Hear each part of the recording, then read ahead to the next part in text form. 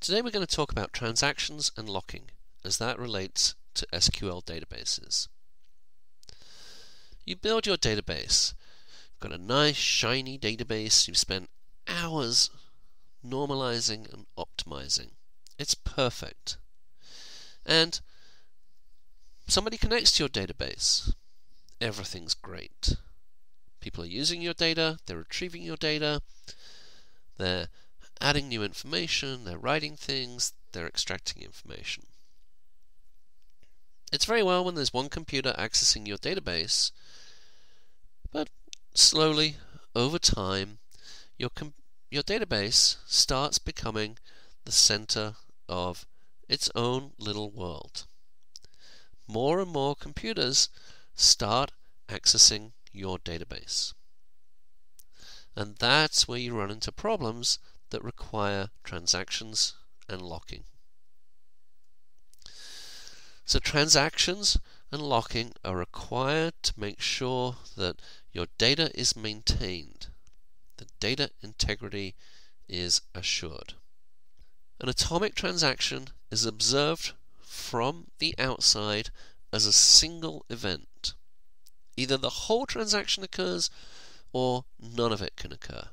It doesn't matter how big the transaction is or how complicated the transaction is or how small the transaction is. The point is that the whole thing must occur. Let me give you an example. We're going to transfer some money from your bank account to my bank account. That'll be great. You're going to pay me millions of dollars. There's basically two actions that we have to partake of here. We have to delete the money from your bank account, and we have to add the money to my bank account. Of course, in real life, the money actually has to get from your bank to my bank, but let's just assume for the sake of argument that we're at the same bank. This is a simple transaction. It occurs millions of times a day, but there's really two important ways that you can screw it up.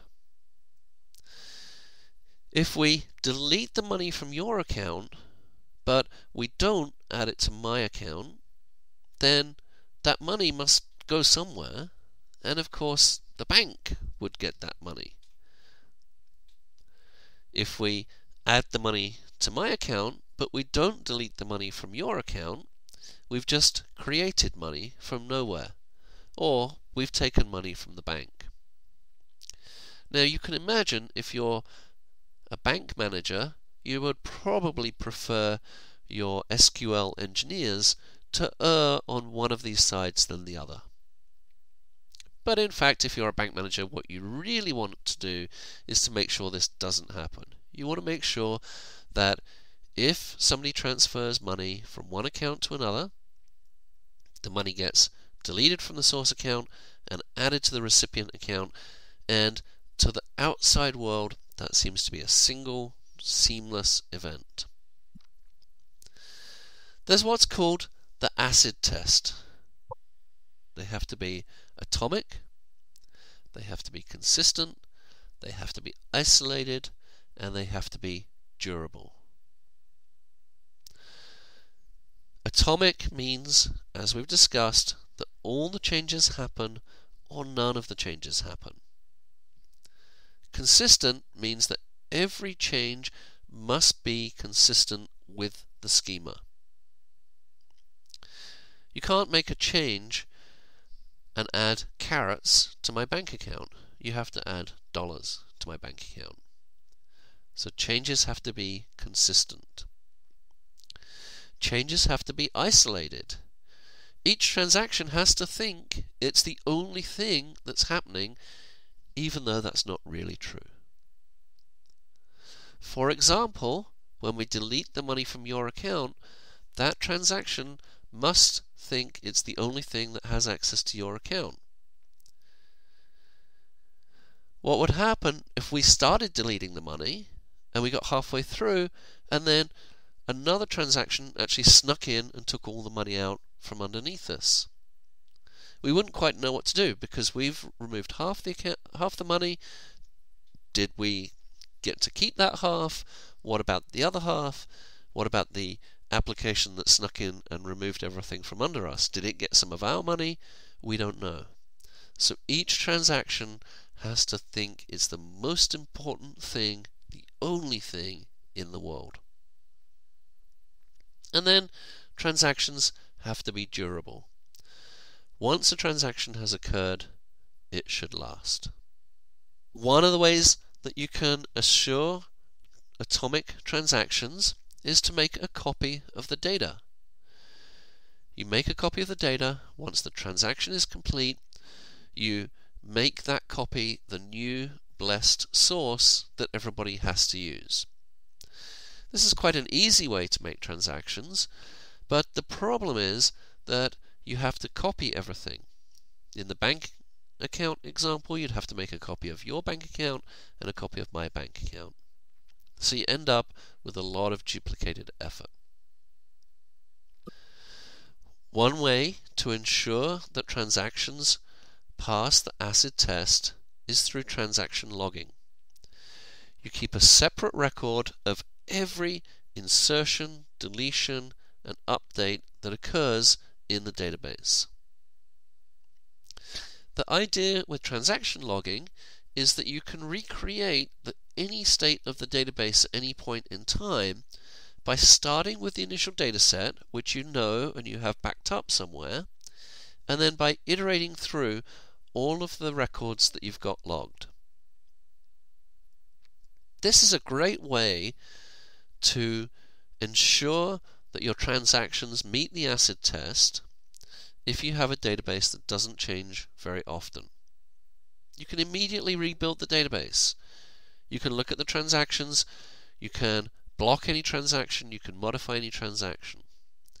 And it's very simple to write a log file that just has an insert, an update, a delete, a timestamp, the element that was added, the table that it was added to, and so on.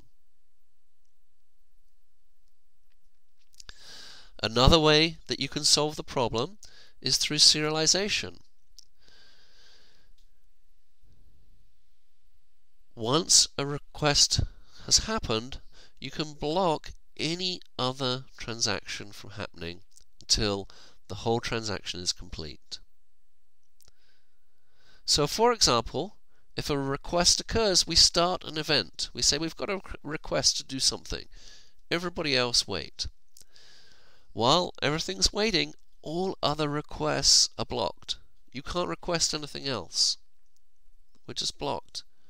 No, don't keep requesting things. We're blocked. We're still blocked. But then, once our transaction finishes, we can release our block on all subsequent requests, and the request ends.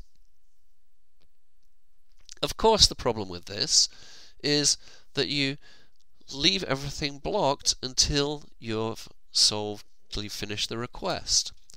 And so if you have multiple requests all occurring at once, you need to develop a queuing system or some other system so that the transactions can wait in line until the resources are available for them to work.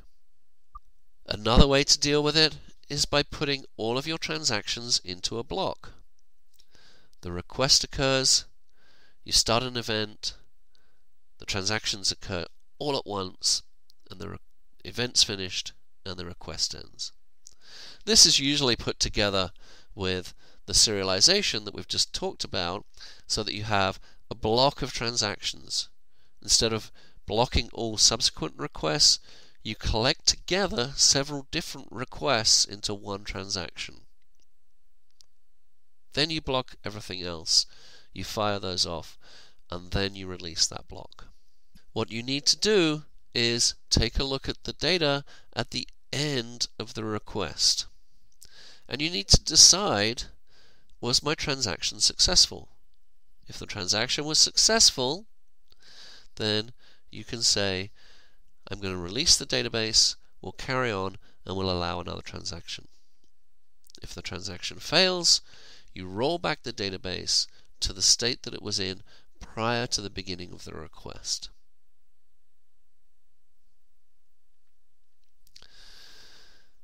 Another way that you can prevent transactions from conflicting with each other is a table lock.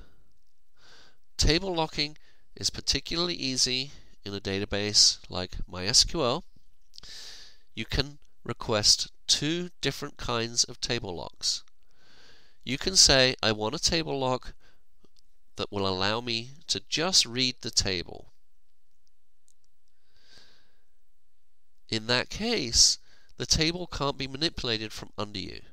When you get the lock, the table state is maintained, and while you're reading the table and until you release the lock, no changes to the table are allowed. You can also request a write lock, and this will allow you to make changes to the table with the understanding from all other applications that access the table that the data may be changing because you have a write lock. You have the ability to edit and change the table. The way that you make those specific calls in MySQL is you say lock table, then you give it the table name, and either read or write. I should point out that a write lock also allows you to read the table, and in fact is a read lock provided you don't alter the table yourself. Locking tables is a really good way to make sure you can complete the transaction without affecting any other application, and any application that writes to the table should lock it before it writes.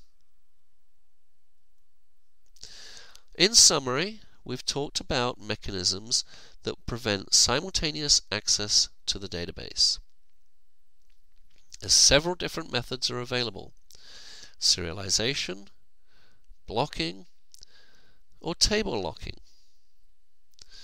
And the method that you choose will primarily depend upon the frequency of updates versus reads.